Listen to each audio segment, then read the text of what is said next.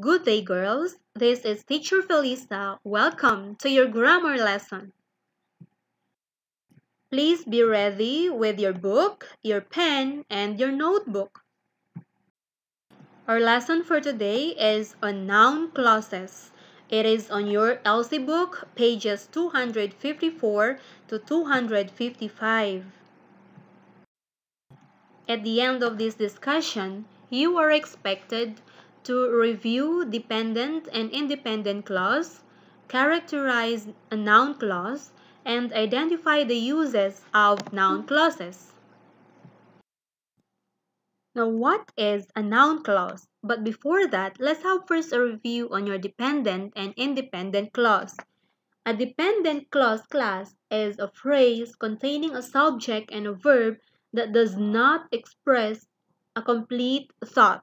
Okay? That is your dependent. That is why it is called dependent. You are still depending to your independent clause. So therefore, your independent clause can stand alone. Okay? Now, what is a noun clause? A noun clause is a dependent clause. Okay? In an entire clause which takes the place of a noun in another clause or phrase. Like a noun clause acts as the subject or object of a verb or the object of a preposition answering the questions whom, who, or what. Okay, let's take this example. I demand that they be here. Okay, so the words that they be here are the noun clause, object of the main verb demand. Okay, that they be here is what we call your dependent or your noun clause. It cannot stand alone. Now we have four uses of your noun clause. First one is it is used as a subject. Okay, let's take this example. Whoever is here will see the lecture. Next example, what I had forgotten was that I had homework to do. Now, what have you noticed on these two sentences? Your noun clause can be found at the beginning of the sentence. Okay, so the noun clause here functions as the subject of the sentence. It performs the action of the verb. It is the subject. Second use of your noun clause is as a direct object. Okay, example, the paleontologist writes what he knows. Okay, now here the noun clause answers the question who or what. It is your basis in your direct object. When we say direct object, it answers the question who or what. Okay, say for example, what does the paleontologist write? Okay, the paleontologist writes what he knows. Next, during gym class, Emily likes to play whatever sports she can. Okay, question. What does Emily like to play after or during gym class? Whatever sports she can. So it answers the question what. So it is used as your direct or direct object. Next use of your noun clause is the object of a preposition.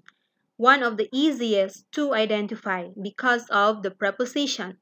Here, the noun clause completes the meaning of the prepositional phrase. Example, give this book to whomever you choose. Okay, whomever you choose is your noun clause. Why? Why is it called object of the preposition? Because you have the word to. To is your preposition. So, whomever you choose is object of the preposition noun clause. Next, I'll take a ride from whoever can pick me up. Whoever can pick me up is your noun clause. And your preposition is from. So, it is object of the preposition. And the last use of your noun clause is as a predicate noun. Example, his love of travel is why he explored. Okay, next, the truth was that he forgot to hand in his final assignment. Now, the noun clause completes the meaning of the verb and refers back to the subject. Take note of this. It refers back to the subject or gives more information about the subject. You look at this. The truth was that he forgot to hand in his final assignment. What is the truth? That he forgot to hand in his final assignment. So the underlying clause here refers back to the truth. That is why it is called predicate noun. Let's have a practice. Underline the noun clause in each sentence or tell the noun clause in each sentence. Number 1. Our baby brother is excited about whatever we give him. Where is your noun clause? Whatever we give him. Next, the scientists discovered where the dinosaur bones were hidden. Okay, where the dinosaur bones were hidden. Next, whatever the paleontologist found was of great interest to her colleagues. Okay, whatever the paleontologist found. And next, explain how the dinosaur was found.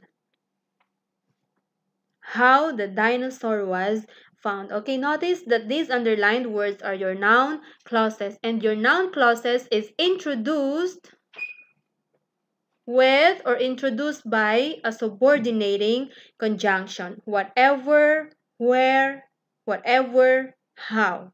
Okay? Now we have 4 uses of your noun clause. First one is it is used as a subject. Okay, let's take this example. Whoever is here will see the lecture. Next example. Okay, that's it for today. Thank you for listening.